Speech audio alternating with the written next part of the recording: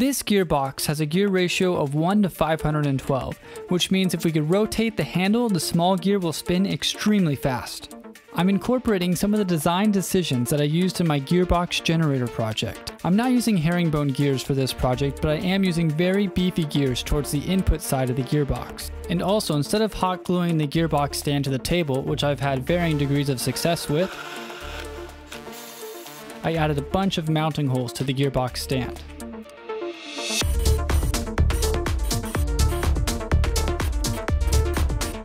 There should be no issues with the gearbox coming off of the table. Another thing that tends to be problematic with these gearboxes is the attachment of the handle to the shaft. So I'm not messing around with this project, I'm going straight to the strongest thing I could find, JB Weld. It supposedly creates a bond that is stronger than steel. I'll show you what I mean when I say I'm putting the beefy gears towards the input side of the gearbox. The first gear that will attach the handle is actually solid PLA, and it's the thickest gear. The next gear is also solid and is slightly less thick. Gear number 3 has 50% infill and is slightly thinner. We continue through each gear getting progressively thinner, smaller, and lighter until we reach the last gear, which is the smallest, thinnest, and weakest gear of the system. This is the gear that's going to go the fastest.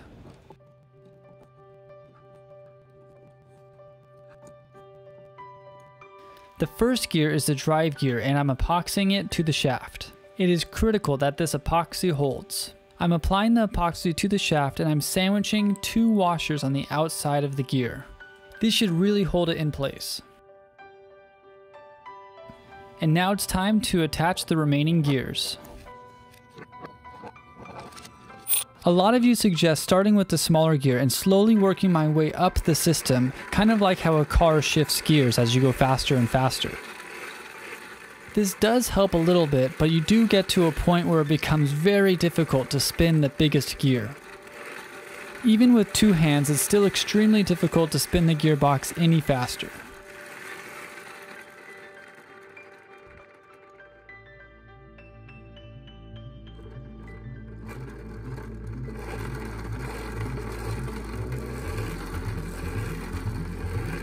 Already it's spinning pretty fast, but let's try it with the handle.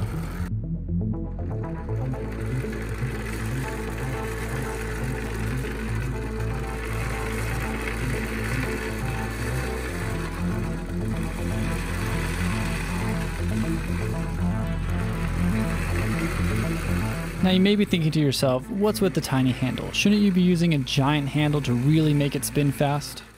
You're 100% right, this gearbox does need a much bigger handle. The only issue is I mounted the gearbox to the center of my table, but it shouldn't be too much of an issue besides the fact that I epoxied the gears onto the shaft, which means it's going to be very difficult to access the screws underneath the gears.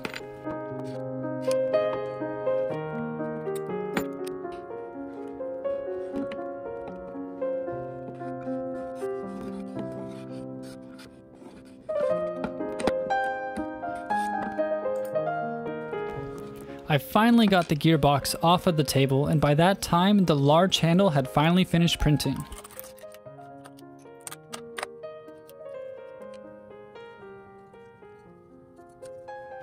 I designed it in a way that allows it to be mounted right on top of the old handle.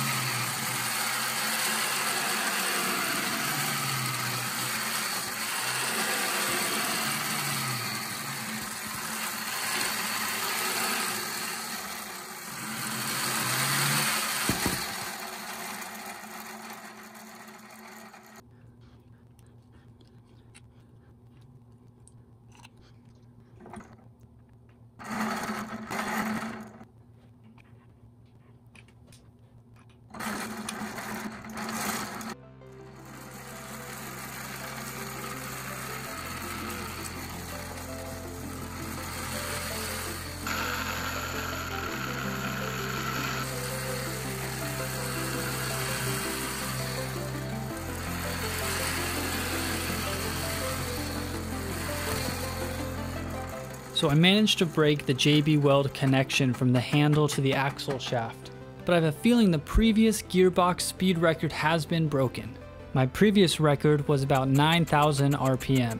If we roll back the footage, we can see that I did half a rotation in 1.5 seconds, which means a full rotation in 3 seconds, and if the gear ratio is 1 to 512, that means it's about 10,000 RPM. If you have any ideas of what you'd like to see next or in the future, feel free to let me know in the comment section below. These projects and videos have been really fun to make, and I hope you've been enjoying them. If you want to try this project for yourself, you could download the files on my website, 3dprinteracademy.com. If you want to support 3D Printer Academy, and if you want this exact gearbox that I used in this video, I'll be signing and dating it, and I'll only be selling this one. You can find a link in the description below. If you're watching this video a while after I posted it, most likely it's already gone.